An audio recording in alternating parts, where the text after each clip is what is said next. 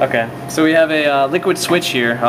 When you lift the switch up, the fluid inside connects the two electrical connections, which will charge a capacitor and some other flip-flop circuitry, which will eventually fire a pulse to this solenoid and fire the ball. So you can see it shoots out there. The ball will come up this teeter-totter. It'll dump over into this water well, which will dump it onto the track.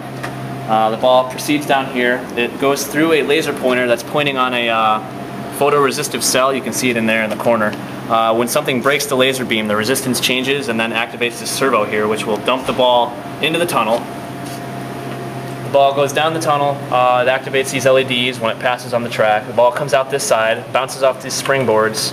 The ball travels down here into the ultrasonic range detector, which when it goes off, it'll talk to some circuitry on the back of the plinko board, which will activate the motor. The motor pulls the ball up the elevator shaft, dumps it on the track, down the plinko board.